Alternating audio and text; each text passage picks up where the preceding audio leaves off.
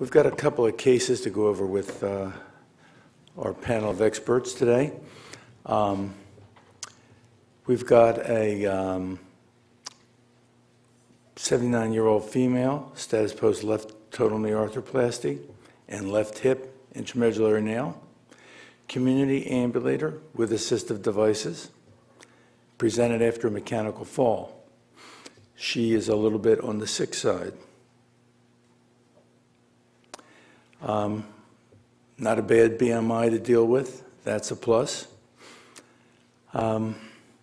Physical exam is okay.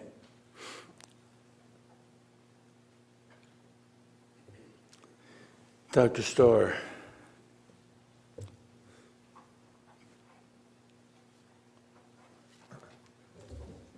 Yes. Is there a question there? There is. Let me show you a little more. She has that in place. Same side. And there's a CAT scan that defines the injury a little bit better.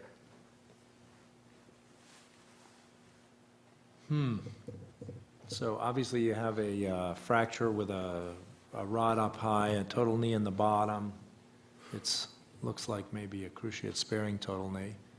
And so it doesn't have a big box. And it's a rather comminuted distal fracture that's quite distal. So I'd call Matt Craig and say, Matt, this one's for you, baby. Okay, so you'd select to treat that with a retrograde nail or something like that? Well, I tend to lean more toward treating things with locking plates, but the question is, with any of these devices, can you get any kind of fixation distally? Dr. Collinge, what do you think about this injury? Can you go back to the plain films again? So to me, looking at that, it looks like a far distal fracture. The fracture medially is a little bit higher than laterally. Fracture disappears laterally behind the knee implant. So, of course, that is concerning. I look at this X-ray and think, okay, that probably is platable. I think nail's probably out. She's relatively healthy-ish. Well, she's relatively unhealthy, right? Yeah. Yes, she's pretty unhealthy. But her body habitus is not too bad. Yeah, not a challenge. Pretty good size. So if she didn't have the hip implant, there'd be a discussion between ORIF with a plate and a revision knee replacement. With the hip implant in place, we're probably a little less excited about using a knee implant, a revision knee implant with an intramedullary stem. So I guess there's two ways to go. I think fixing this is going to be a little risky. If I was going to repair this with a plate, I'd slide the plate further distal than usual, and I'd try to skive some of my distal screws right off the knee implant. And the understanding there would be, and I'd augment that with cement, and the understanding there would be that there's some significant risk that might fail, in which case then she'd be back for a megaprosthesis later. I think if you were going to do a megaprosthesis or a revision knee, you might consider taking out the nail if the fracture's healed proximally, or taking out the locking screw and plating the lateral side along with the knee replacement at the same time. Do we know the function of this implant prior to the surgery? Yeah, there were no issues with it. No issues with it, Yeah, she was ambulating with assistive devices, but no pain. It was fully functional for her. Good motion. I mean, I think, obviously you can go 100 ways with this, but the thing that is the most appealing to me in this case, given that she's not the healthiest person, would be, even though a megaprosthesis is the easiest operation that I do, the rod's in the way, so that creates a problem. But it just seems to me like you can do, if you can do one thing, you can put a plate on this and overlap proximally, take out one locking screw, take out the locking screw. It seems like that's probably your simplest bet. But you can find ways to do everything in every different way. You could get away with a tumor, with a revision style prosthesis with this, with a stem or with a sleeve or something. And if you're crazy enough, you just put a plate on the outside while you're there. Or as you mentioned, you can take the rod out. Well, so the reality is that intraoperatively, the decision was made that the bone stock was really poor and no way to change things. So it was a well-planned operation. The hip implant was removed, and she went on to have a distal femoral replacement and did very well with it. Technically, it looked like too much of a challenge to try to fix this internally.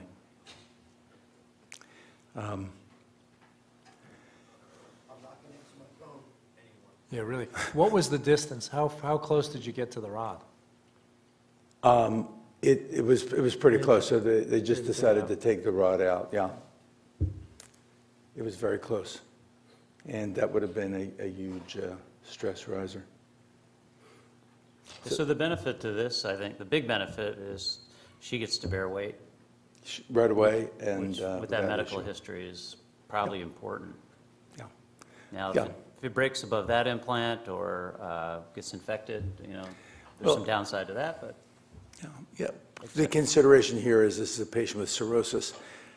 Her ability to heal things up is limited, and with poor quality bone, that all adds up to a thought process that found its way to this. Okay, anybody have any questions in the audience about this? Dr. Land, do you have any questions? Oh, okay. When you have the intercalary or the structural allograft, my understanding is, unless it's very small, the bone never really incorporates. It just kind of serves as dead bone supporting that. Is that correct? Yeah, it really doesn't fully incorporate ever. I spend a fair amount of my time excising grafts that were put in for people earlier in their lives and trying to do things like bone transport to reconstitute it. So, yeah, I think they have a tendency to fracture and refracture and become a real nuisance. Cory, do you have any experience with that? So I missed a little bit of the question. So So intercalary grafts, where you put an allograft to replace the mid part of the femur. I've seen that a fair amount. That was popular by tumor surgeons in the past, and there were actually some traumatologists that use them. I think the traumatologist group have had really good luck without using allograft and use the metal implants for all the stability. I think the only time I'm interested in using an allograft is if there's bone loss. So if there's a plate's been wallowing around on the outside of the bone or a nail's been wallowing around on the inside of the bone, if the bone quality is so bad that you're concerned about segments, then I would think about an allograft. But I think there's biologic cost to putting allografts on, and they don't seem to add a whole lot more stability than you can get with the modern lock plates or modern nails. Yeah. And the reason I ask that is because in the community we're seeing more, more of these are being done, and the big boys are doing like the total femurs with that stuff. And so you'll occasionally have someone show up in the ER with pain or possibly an infection. So if you have like an infected one of these that's had a big intercalary allograft, first of all, I don't know if that's easily handled in the community, but if they have a big piece of dead bone in there that's infected, it's probably a chronic thing that's blossomed. And how do you suggest those are handled? I mean, it sounds like it's a major stage revision. Yeah. Well, So I look at this lady's bone and I think, her cortical bone is really not bad. She doesn't have big defects or anything. So in this case, I would not even consider putting in an allograft. But I think if she had had an intramedullary nail that had been wallowing around, it had a non-union, or there's bone loss, a significant amount of bone loss, then I think that's the case that I would think about an allograft strut. okay. Yes, sir. Question on this case here. In regards to your planning, what was your initial approach to the knee to determine if the bone was poor? Did you do a lateral approach? Did you do a parapatellar approach, thinking that you might have to take out the bone or take out the prosthesis? And the distal locking screw for the short nail, did the cement cross over where the distal locking was, and did you weight bear her post-op? Because taking out a short, a trochanteric femoral nail in someone with this age, to weight bear them immediately, they could have a fracture through the defect proximally in her hip. So my question is how did you approach it with an incision, and did you weight bear her post-op? Yeah, I actually didn't do the surgery, one of my partners did, but the thought process was to evaluate it under fluoro. They were prepared to do everything, and they felt that there wasn't enough bone stock distally to have a fair chance. The thing that weighed very heavily here was the cirrhosis, and this is a relatively sick lady who didn't have a lot of potential for healing. The locking screw hole was blocked with a locking screw, so cement didn't pour through it during the implantation, and there was no protection post-op. I've stopped thinking about holes from screws a long time ago. I used to protect them for 3 or 4 weeks, but Cory, how do you feel about protecting holes after you remove screws? Yeah, I'm not too worried about it. Usually there'd be some cortical stress reaction around it anyway, where I think you take it out, there's a hard core of cortical bone around it anyway. Yeah.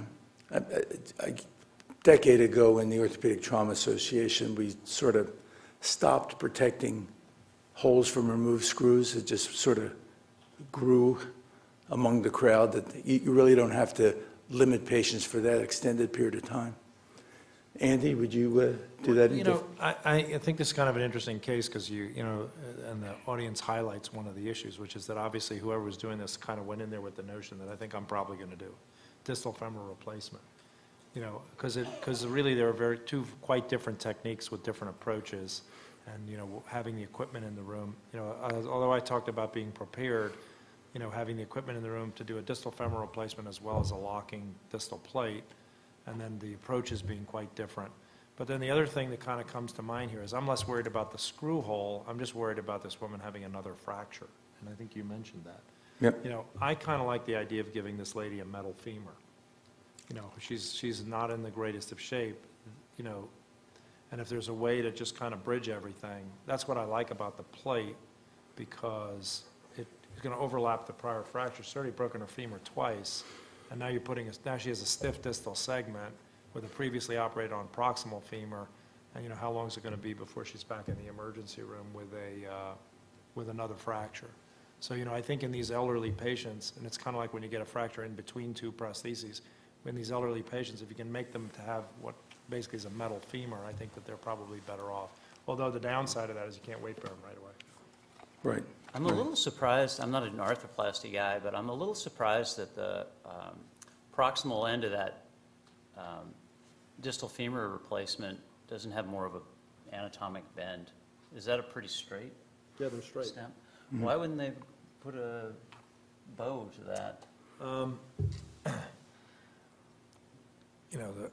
It's generally what's available. I mean, there are curved stems that you can get, but it's technically more difficult to use. You have to put them in the right way. And we have that. The most common long stem proximal femurs now are just being done with straight stems. And there are problems with the stem tip, but it's a good question. Because they don't have to. That's the answer. Yeah. Well, the other thing is, a lot of these people, they sort of have by the time you're doing revisions on them, which is where we most commonly see this, they kind of have stovepipe femurs with not a lot of, big open femurs that are pretty straight and oversized and distorted. So you're really not dealing with an anatomic thing. Yeah. But it is interesting how many straight stems we see it in the femoral side all the time. We use these long straight stems. I mean, we have curved stems, but most people use long straight stems. Okay. Do I just go forward? The next case will show up. Okay. Here we go.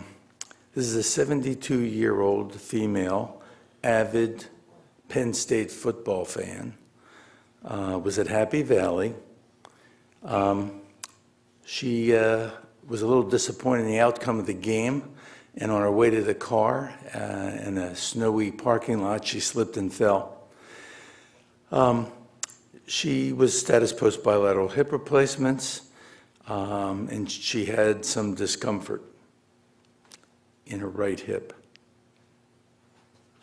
She showed up at another ER, small community hospital near Happy Valley.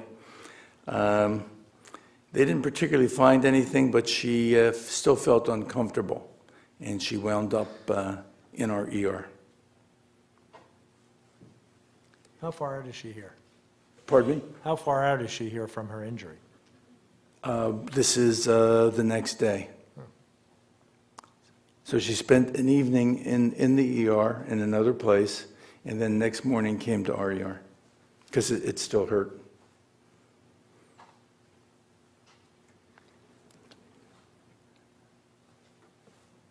Right, so the question is, what's going on here? She obviously has some reaction. She's got a fracture at her distal femur. She's got some reaction around the stem. Is this a loose stem that, fractured through this? Is this an acute fracture? Is this a stress fracture that's been coming on? So the issue is, as with all of these, is the stem really loose or is the stem tight? She was ambulating ad lib, no assistive devices, without pain Without pain. prior to the fall. The fall probably came because she was so disappointed in the outcome. Michigan. And I can see that, Had a but there big is one. one problem with the story. She's 72 years old, she's at a Penn State game, and she has no alcohol history. No, I'm confused about that. I'm thinking this is a contrived case or something. I think we have several Penn State fans in the audience here, and I know they all have alcohol problems. Albie, he's got one. So, yeah. So, Right, so the issue is, I think the issue here is the stem loose. It's an easy fracture to fix if you're going to fix it, with a plate with multiple screws and maybe some wires. Yeah. But the question is, when you go in there, you have to really be prepared. And the question is, in this case, unfortunately, since the fracture is not displaced, how are you going to evaluate whether the stem's loose? How old is this hip? this hip was about 8 or 9 years old at that time. Yeah. So I look at this and the fracture doesn't, there's obviously this bony reaction, but even the fracture doesn't look fresh. So I guess I want more imaging. I want some obliques, a lateral CT with metal subtraction, or even tomograms. So this is still confusing to me, yeah. So get a little bit clearer look there. And then we had a little Mars. Yep.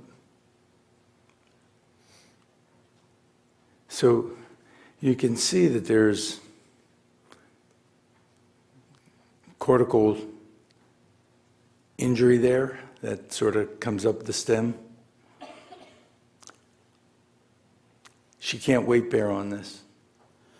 So I look at that and I think, I'm a little bit reassured that the stem's probably not loose, but again, I'm not the slick arthroplasty guy, but from the trauma guy perspective, it looks like it's probably stable.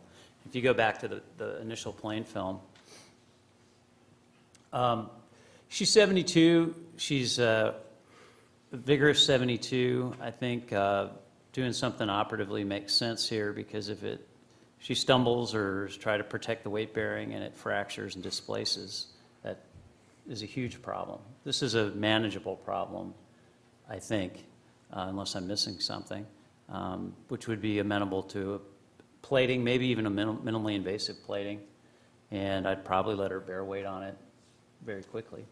And the one other thing you have to tell her, ironically, the more displaced fractures are kind of easier to manage, because you can go in and have a revision stem and you can open the thing up and then play with the stem and decide whether it's unstable proximally. The bad news in this case for this woman is sort of the good news, which is that it isn't really displaced. So I would tell her that I'm going to plate this thing, and if the stem turns out to be loose later, I'm going to have to revise it. But I don't think that's disastrous, because you don't really have it. You got some funny things going on here. You don't like to see that reaction at the tip of a stem, although sometimes you do, although not generally with this stem. I think you just plate it and tell her if the stem is loose, you may have to deal with it later. But we do know if the stems are loose, and I don't think that's a controversial area. If it's a B2 and you fix the fracture, unless the patient's very inactive in a nursing home, you're going to be back revising that stem. So I think for the repair, I'd run a plate from the lateral flare, the proximal femur, and I'd run the plate long, and I might even use a plate that came down all the way to the distal flare and protect the whole femur so that when she falls, when they're winning the national championship in 5 years, she won't break then. And then I'd definitely put some cables around the proximal segment and try to shore up the hoop stresses that may be going on there, and then maybe put a couple of unicortical screws as well proximally, and some, I think, bicortical screws like Andrew was showing in his talk. Basically do what Andrew said. I think more's better, and one thing, which I think people don't want to misinterpret, which I learned from my partner, Dr. Craig, but it's that use long plates and don't use a whole lot of screws. Use enough screws, but you don't want to put a screw in every hole. That kind of was the way we did it years ago. But basically, I would use everything here. I'd use unicortical screws, some wires proximally, bicortical screws distally, and a little bit longer plate a la Dr. Craig, or he would yell at me afterwards. Any other thoughts from the audience? Any questions? There's one other thing, if we have 1 second. Can you put up his slides? The second speaker. Dr. Collinge. And run through them. I want to get the picture he showed of the end of the prosthesis. Oh, that's mine.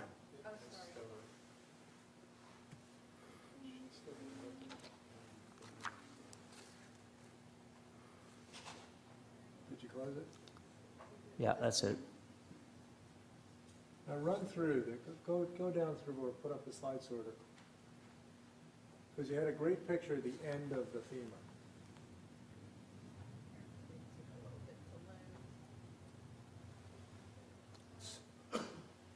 The point that I was trying to raise is everybody looks at, they think, oh, it's a cruciate sparing knee, which has an open box, and it's easy to put a rod in. Go up to the slide sorter again. They're not working, okay. Well, I'll make my point without the picture. He just happened to have a very good picture that illustrated it. Everybody assumes that since it's a cruciate-sparing knee, that the box is going to be easy to work with. And in a cruciate-sparing knee, a lot of times the metal on the prosthesis goes back more posteriorly than you realize. So you have a big opening, but when you go to put a rod in from below, you always are angling the rod up. I think you showed that on your pictures. But I just want to illustrate that, because I think what happens sometimes is people say, oh, it's an open box. I'll just put a rod in from below. But a lot of times it's hard to get the rod anterior enough to get it a straight shot up the femur. It just happened, I saw it on that picture. I thought if we had a second, we'd show it. And, I've got some friends in the manufacturing business. I know that there's some newer generation nails that are going to increase their insertion angle, their Herzog bend, if you will, to address that and actually move the starting point more posteriorly, just to sneak around more knee implants. So, while we're waiting for the slides to come back, I had a long talk with this young lady and her and her husband, and they really wanted to do whatever had to be done then. She didn't want to come back to the operating room. She wanted to make sure that she didn't miss next season, and Albie can understand that. So we went into the operating room with the notion to test the implant and make sure it wasn't loose, and if it wasn't loose,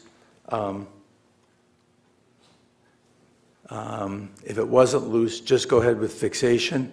I was a little worried. I was leaning on the loose side because of the way the tip of that implant looked. That was pretty profound, and that's where the failure occurred. It looked like it failed there and then spiraled up. But yeah, oddly enough, this was well fixed. There was no question about it. So we just went ahead and used a long plate and did exactly what most of you thought should be done. She was up on her feet and out of the hospital post-op day 3. And I actually just saw her. It's about 3 years from this injury. She's doing very well. I saw her for a shoulder problem and she's still going to all the games. A little disappointed in last season, Albie, but she's looking forward to this. So, Now, whoever did her hip, they put 4 screws in the acetabulum. Was that because she was a Penn State fan, or? it may well be. He obviously was nervous. Yeah. Whoever did it must be on a regular dose of diazepam, is my guess. But yeah. All right. I guess even though we're minus 1 speaker, we've wound up using all the time. Please